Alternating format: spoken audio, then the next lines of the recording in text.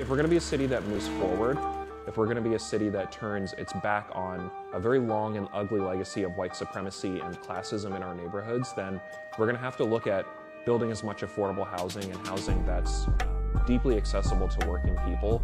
in the city as possible. And a lot of that is going to have to go in areas that traditionally have not had to have absorbed any growth whatsoever.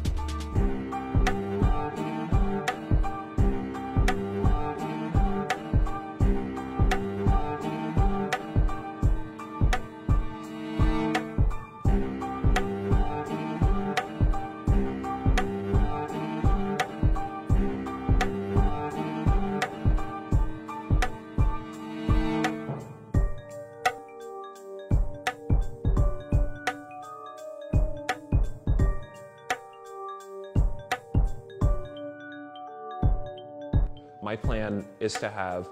the City of Seattle actually enter into the housing market as a land broker, okay, so that when land becomes available on the private market, the City of Seattle is able to purchase that land and redistribute it to not-for-profit housing providers.